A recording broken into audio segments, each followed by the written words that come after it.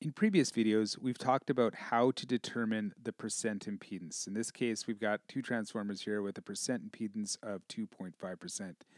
In this video, we're going to learn how to take that percent impedance and calculate what the fault current is for each transformer, as well as the fault current for the entire bank.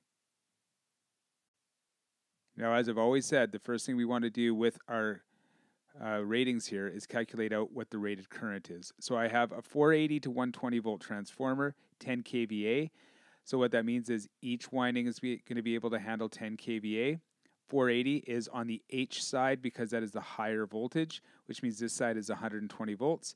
So when we're determining fault current, we are going to be basing it off of the secondary side because it is the secondary that draws the current, which means that the secondary side controls the primary current. So oftentimes you'll hear us say that the secondary is the source of current for a transformer. Therefore, we're going to use that current to determine fault. So 10,000 divided by 120 volts gives me 83 amps for this transformer right here. Using the same idea on the second one, I'm going to take 5 kVA, watch for that, so each winding can handle 5 kVA. 5,000 divided by 120 volts gives us 42 amps.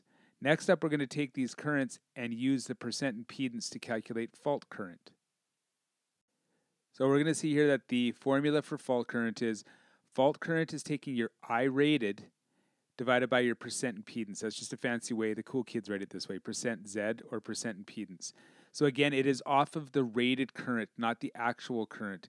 Because what will happen is, if we get into a short circuit situation, it doesn't care what the actual current being used is because it's in a fault condition.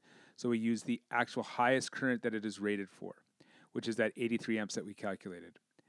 So the same thing, 42 amps on this side. So therefore, we're going to take the 83 amps and divide it by 2.5%, which is 0.025. Don't take 83 and divide it by 2.5. Take 83 and divide it by 0.025. Which means that the available fault current on the secondary, if some guy somebody threw a wrench across the windings here, would be 3,320 amps.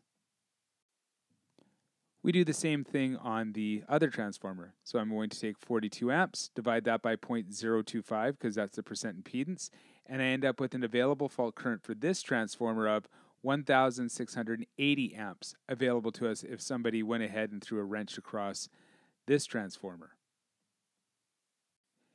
If I needed to calculate out what the total bus fault current was, say someone came along and threw a bar or shorted out the secondary bus, the whole bus, all you have to do is take your current, because they're being paralleled, of 3,320 plus 1,680 amps, and you end up with 5,000 amps. And so there you go. You've got your fault currents figured out. You figured out the rated current for each secondary transformer, divided it by the percent impedance, and you got your fault currents. To get your secondary bus fault current, you just add the two of them up.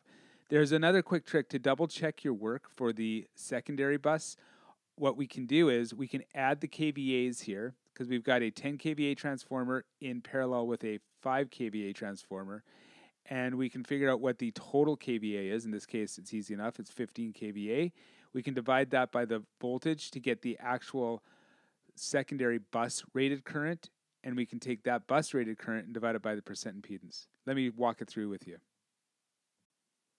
So right now I took that 15,000 divided by 120 volts, and I end up with 125 amps. That means at full rated current, both transformers on the secondary bus will draw a total of 125 amps. We take 125 amps and we divide that by percent impedance of 2.5%. Remember, when you're paralleling transformers, the third rule is that you have to have the same percent impedance. This is one of the reasons why. We're going to take 125 amps divided by 0.025, and we're going to get an answer of, boom, 5,000 amps. So it's the same thing. You can go ahead and double check your work. Again, you can calculate the percent impedance for each transformer and then add them up together to get the secondary bus fault current, or you can just go ahead and add up your kVAs, divided by the rated voltage, get your current divided by percent impedance will give you the secondary bus.